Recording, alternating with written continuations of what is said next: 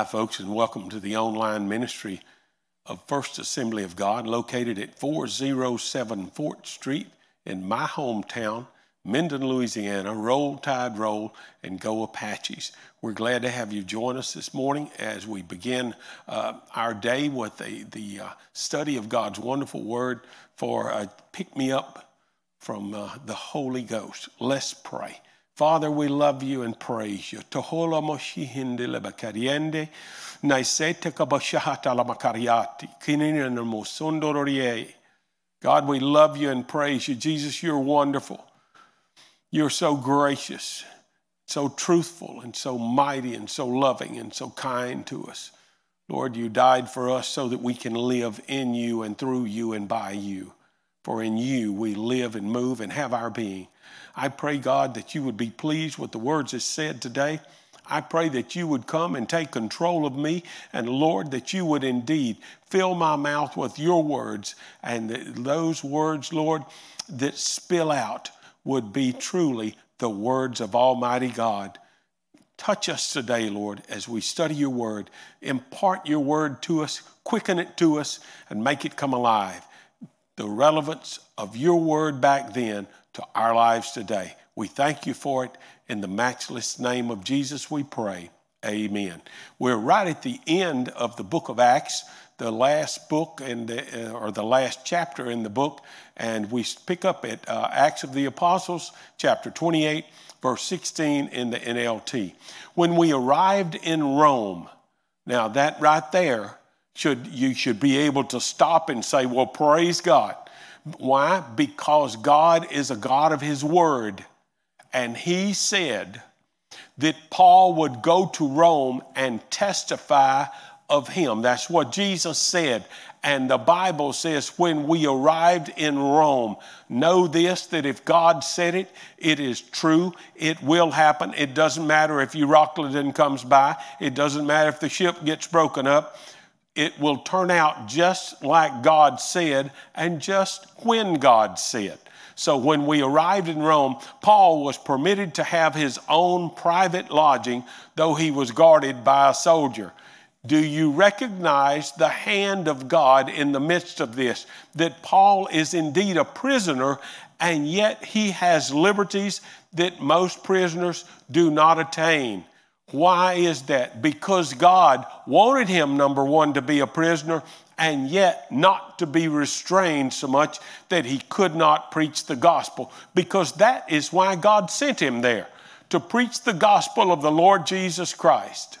This is a wonderful scripture and quite encouraging to us as we look at it. Next verse is verse 17.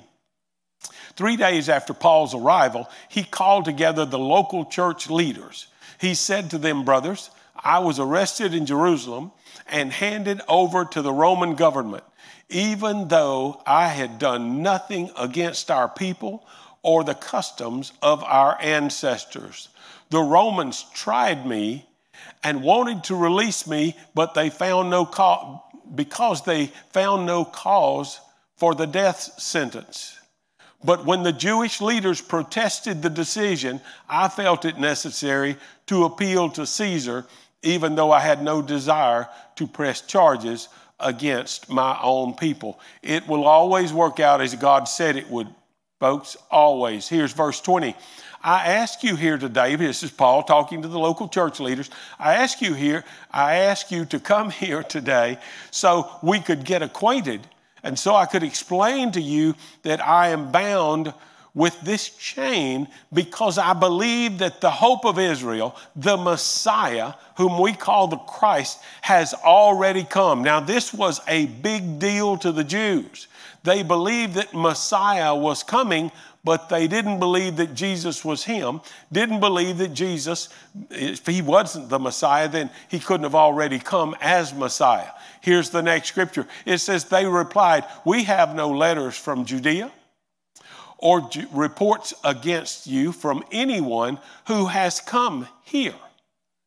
But we want to hear what you believe, for the only thing we know about this movement is that it is denounced everywhere. Is it amazing When the lynch mob mentality takes over and everybody's saying what they believe and yet they don't even know what they believe. They're just all in a group. They've got the lynch mob mentality. They're all saying the same thing, but they don't even know why they're saying it, I should say.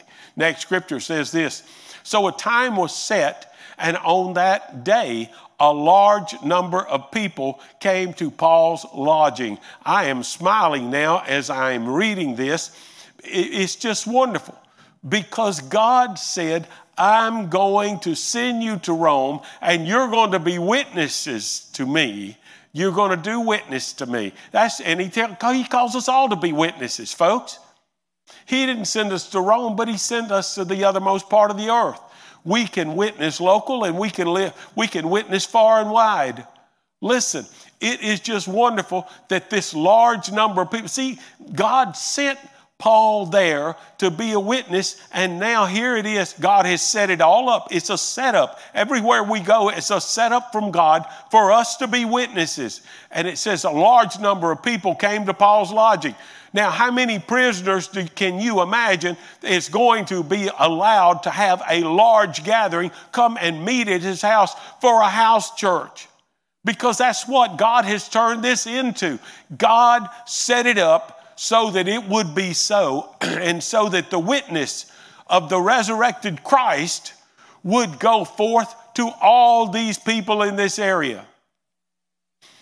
He explained, speaking of Paul, he explained and testified about the kingdom of God and tried to persuade them about Jesus from the scriptures. Using the law of Moses and the books of the prophets, he spoke to them from morning until evening. How amazing.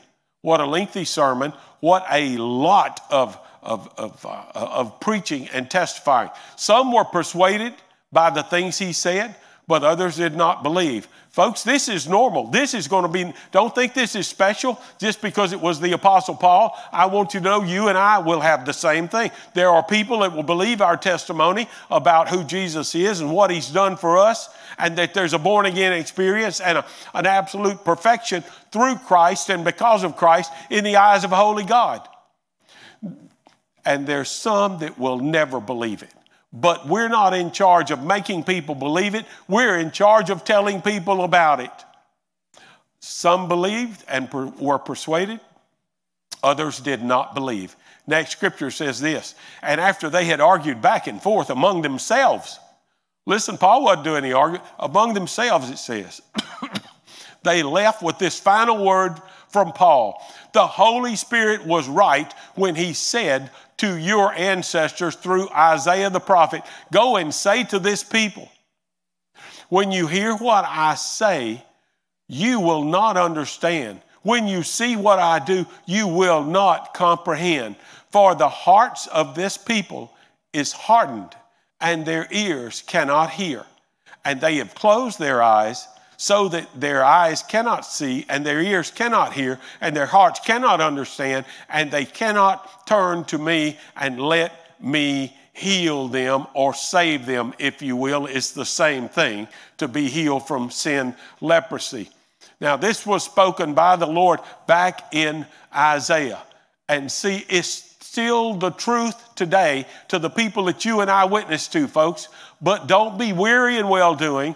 Don't be weary in that well-doing, and don't hesitate to witness even though some won't receive it, because some will. Look at this, verse 28. So I want you to know that this salvation from God has always been offered to the Gentiles, and they will accept it. Verse 30 says this.